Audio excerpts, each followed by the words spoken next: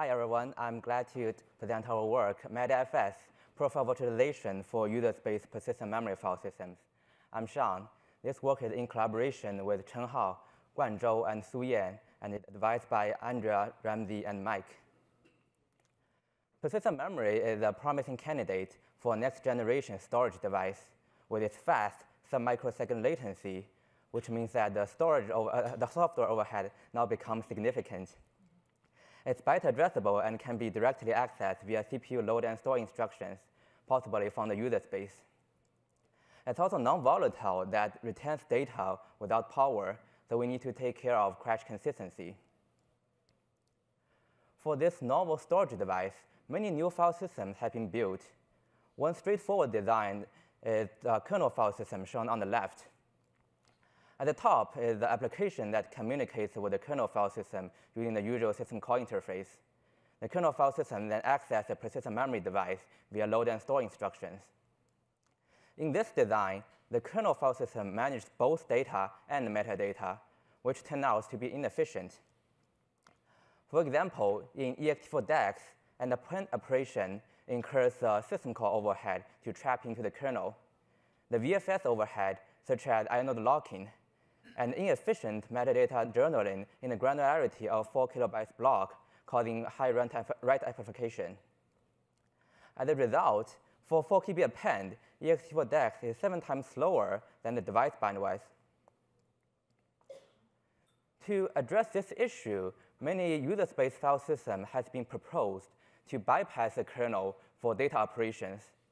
They memory map the file data on open, so that subsequent read and write can be handled directly in user space via CPU load and store instructions.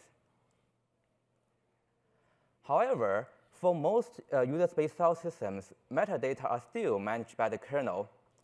This is, again, inefficient since many data operations are coupled with metadata updates.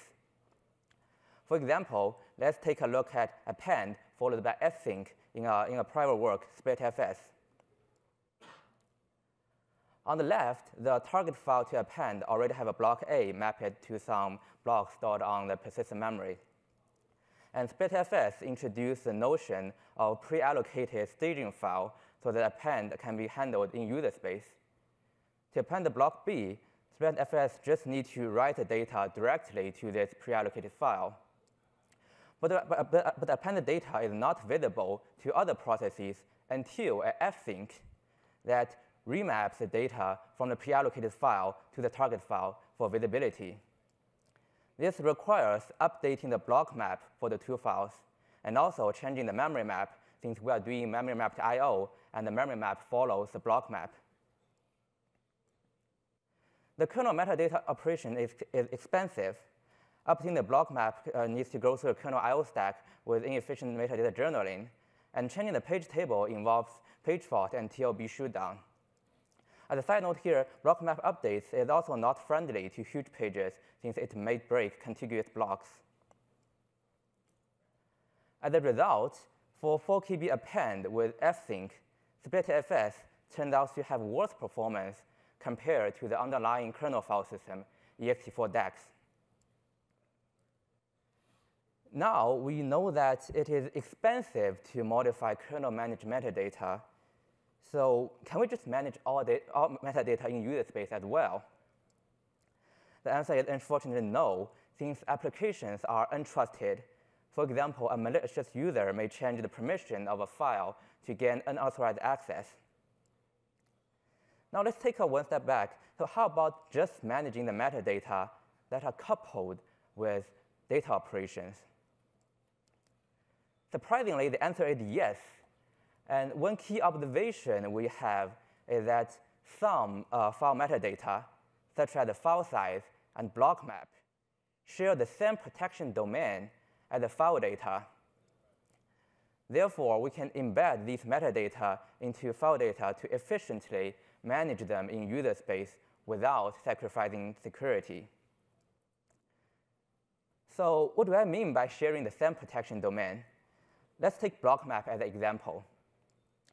If a user has a permission to swap 2 block pointers within a file, then it can cause other users to read incorrect data.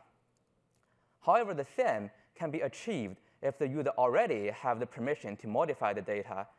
In that case, the user can just directly overwrite 2 blocks with a swapped content. Therefore, we say that the block map is in the same protection domain as the data. With this observation, we propose to embed metadata into file data, especially for those that are coupled with data operations. This allows efficient metadata management in Userspace without kernel involvement. It also provides the equivalent security guarantee, because in order to modify the embedded metadata, the user needs to first have access to the permission for the file data. Based on metadata embedding, we propose MadFS, Metadata Embedded File System. It is a Userspace library file system designed for persistent memory. The figure on the right shows the architecture. MadFS sits in the middle of a POSIX application and an unmodified kernel file system, such as ext4dex. MadFS uses memory mapped I/O to serve data operations and most metadata operations in Userspace. MadFS also provides strong data cache consistency using copy-on-write. Here's a simplified design of MadFS to illustrate the point of metadata embedding. On the left, we have file/foo. The first block of this file stores embedded metadata, and the rest stores data blocks, some of which are pre-allocated and currently unused. We denote the blocks stored on the underlying kernel file system as logical blocks. Here, all the blocks shown on the left are logical blocks. We introduce a layer of indirection and define the blocks seen by the application as virtual blocks. In the example below, we have 3 virtual blocks, A, B, and C. They are mapped to logical blocks 4, 2, and 3 stored within the file. This mapping is maintained in the embedded block map. The other embedded metadata includes bitmap, which indicates whether a logical block is in use or not, and the virtual file size, which is the size seen by the application. Now let's take a look at how write works in this simplified design of MadFS. Here we want to write this 6 kilobytes of buffer to the middle of block C, which involves copy-on-write for virtual block 3 and append for virtual block 4. We would first allocate 2 logical blocks from the embedded bitmap by marking the bits for logical blocks 5 and 6. And then copy the buffer to the newly allocated blocks. We also need to copy the first 2 kilobytes of block C, since we are doing copy-on-write for strong data cache consistency. We then update the block map. Here, the virtual block V3 is now mapped to logical block L5, and we added a new entry to map V4 to L6. We also need to update the virtual file size as well. And now the application can see this newly data at this point. And finally, we need to deallocate the old blocks. In this example, copy-on-write and append are both data operations that requires metadata updates. With metadata embedding, we can do them efficiently in Userspace without kernel updating inode or changing the page table. To summarize metadata management in MadFS, the embedded metadata includes the mapping between the virtual and the logical blocks, the virtual file size seen by the application, and the bitmap for logical blocks. This allows for efficient data operations, including those coupled with the metadata updates without expensive kernel involvement. The kernel manages the usual mapping between logical and physical blocks, the logical file size, and the bitmap for physical blocks. They are updated infrequently on pre-allocation, where the Userspace file system runs out of logical blocks. We do pre-allocation in 2 megabytes granularity, which is friendly to huge pages. The file permission is still managed by the kernel and enforced during file open. Overall, the kernel only needs to provide cross-grain allocation and protection, similar to the exokernel architecture. So far, we have covered the simplified design for MadFS to illustrate the point of metadata embedding. In the full design, we introduced per-file virtualization, where our Userspace virtualization layer MadFS in this case implements a complete set of file functionalities, including metadata management, which we just talked about, crash consistency for both data and metadata, and concurrency control on a per-file basis. The goal of profile virtualization is to push these file functionalities into the user space as much as possible. For metadata crash consistency, we organize the metadata updates as a log with compact 8-byte log entries. Following the previous example, instead of directly overwriting metadata in place, we append a log entry that describes the virtual blocks 3 to 4 are mapped to logical blocks 5 to 6. The log entries are grouped into log blocks stored within the file. This 8-byte design of log entry ensures the atomicity of metadata updates and also makes it possible for our design of log-free optimistic concurrency control. Writers use this compare and swap to commit log entries and linearize concurrent metadata updates. Unlike log-based concurrency control, which has the issue of log owner crashes blocking other processes, our log-free OCC is safe in the presence of process failures, as the crash of one process would not prevent others from making progress. Our log-free OCC also offers better scalability since it allows data operations to be performed concurrently, even with overlapping ranges. To avoid the metadata log from going indefinitely, we implemented a non-blocking garbage collection with read-copy update, or RCU, to construct a new log and then atomically swap the pointer to the log head to point to the new one. This design has little impact on the tail latency. Due to time constraint, we cannot cover the full design in details. Please refer to the paper if you are interested. For evaluation, we'd like to answer the following questions. First, how does MadFS perform on microbenchmark? And second, how MadFS performs on real-world applications.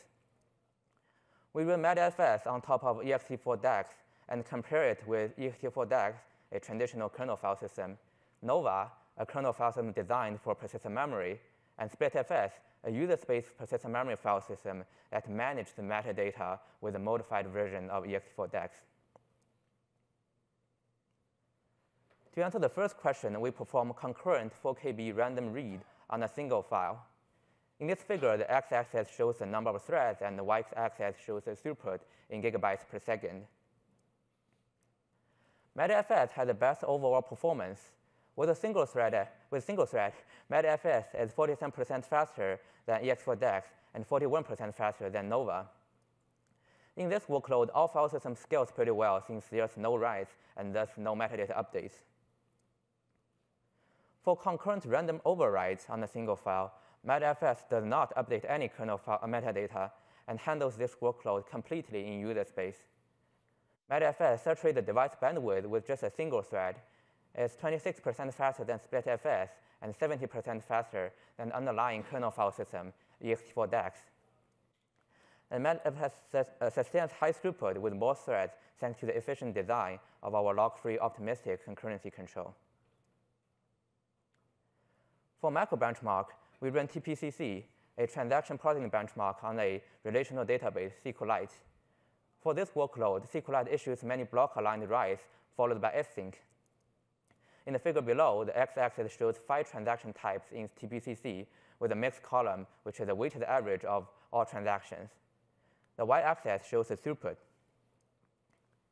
The result shows that MadFS outperforms all the file systems on all transaction types.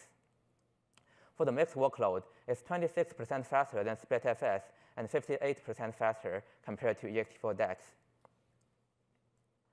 We have done many other experiments, and please refer to our paper for more details. In summary, Userspace file system bypasses the kernel for data operations, but still relies on it for metadata management. However, many data operations are coupled with metadata updates, which still involves an expensive kernel I/O stack. We propose metadata embedding to embed metadata that are coupled with data operations into file data for efficient user space management. We introduce profile virtualization, where a user space virtualization layer implements a full set of file functionalities, including metadata management, cache consistency, and concurrency control on a profile basis. Finally, we implement MadFS, a highly scalable user space persistent memory file system that supports strong data cache consistency. And with that, I'm happy to take questions.